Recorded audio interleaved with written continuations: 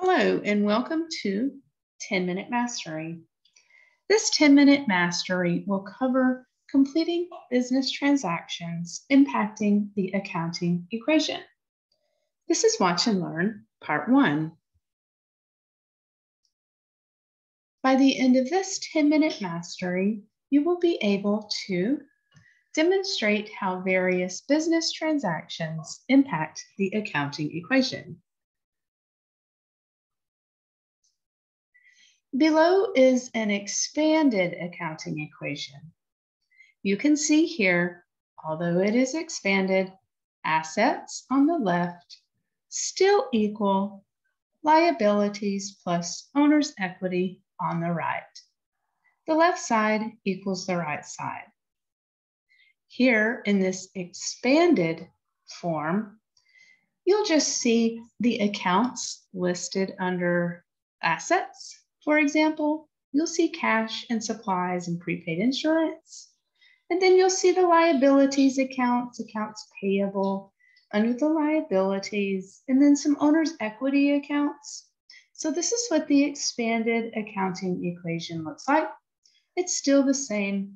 Assets will still equal liabilities plus owner's equity.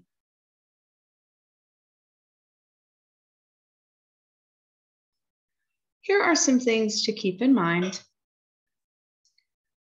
Every business transaction will always impact at least two accounts. So when you have a business transaction, it is not possible for that transaction to impact only one account. So every transaction impacts at least two accounts. And we'll see this in action in a few moments. 2. The two sides of the accounting equation are always equal after you record each business transaction. And we'll see how this works on the next few slides, but you will always remain in balance, always. Also know this, owner's equity is increased by amounts invested by the owner. It is decreased by withdrawals by the owner. We call that drawing. And it is increased by revenues and decreased by expenses. And you can see that above in the expanded accounting equation. Let's see what this looks like in action. So this is a watch and learn.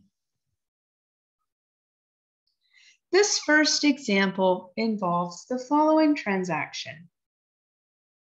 For our business, we received cash from owner as an investment in the amount of $5,000.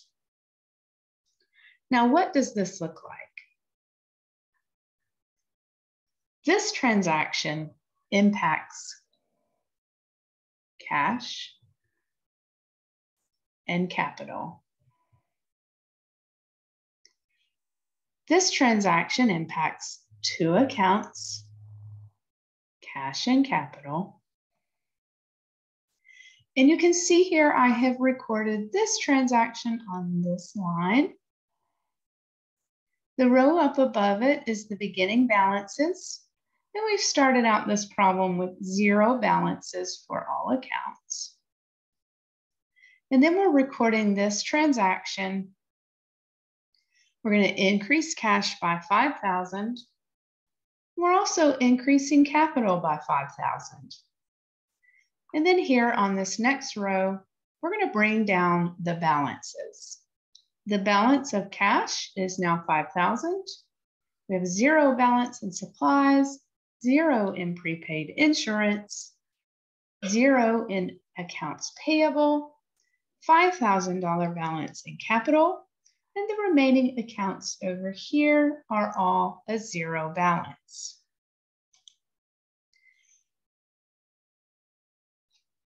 Now, as you can see, assets equals liabilities plus owner's equity.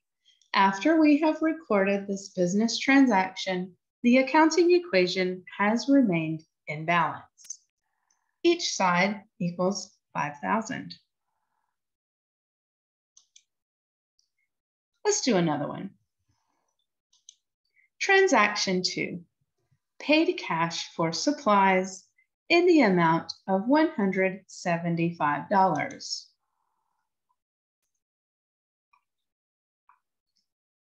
So I'm here on this next row, and I'm going to enter this transaction, paid cash for supplies.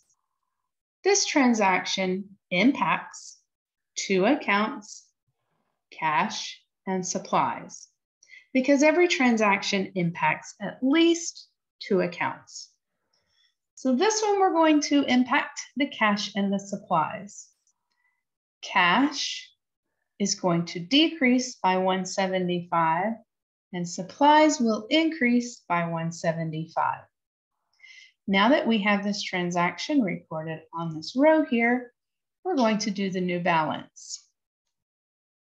So from this balance, we're going to subtract 175, and we have a new balance of 4,825. Supplies is now 175, because 175 plus 0 is 175. And then we bring down the remaining balances. This one stays the same, notice.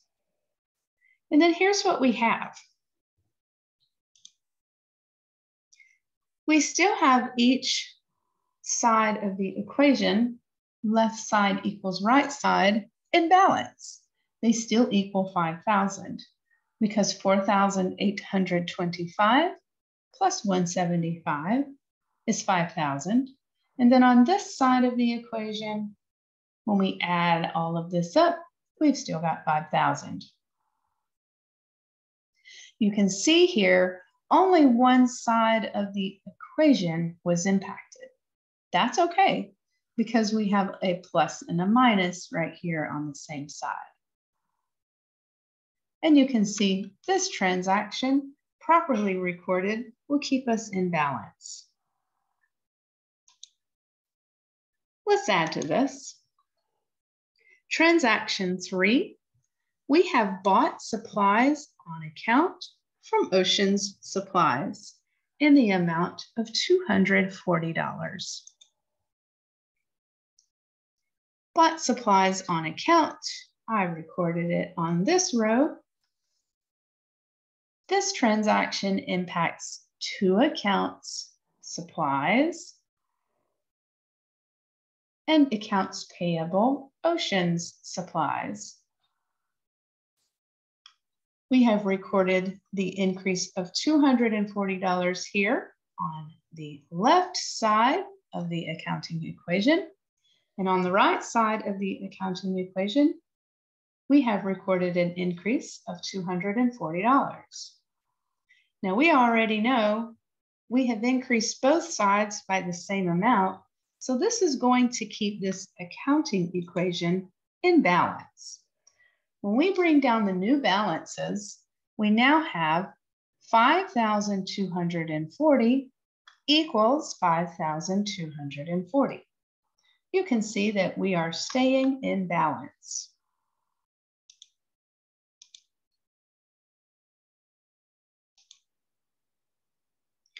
Here we have added one more transaction. Let's review the transaction. Paid cash for rent expense in the amount of $1,900. I have entered this transaction on this row. We paid cash for rent expense. We're going to decrease our cash for $1,900 and rent expense, we're going to decrease for $1,900. Those are the two accounts impacted by this transaction, cash and rent expense. On the next row, we bring down the new balance. The new balance here is $2,925. How did I get that? I went up here to this balance, 4,825, subtract 1,900, and that's my new balance. I brought down 415, 0, the equal sign, 240, 5,000, 0, 0. 1,900 is negative here. And after I bring down all the new balances, you can see it's still balanced on each side. Each side is now equal to $3,340. Thank you for viewing. Don't forget to subscribe and leave any comments you wish to make below. Also, if you would give me a like, that would be appreciated.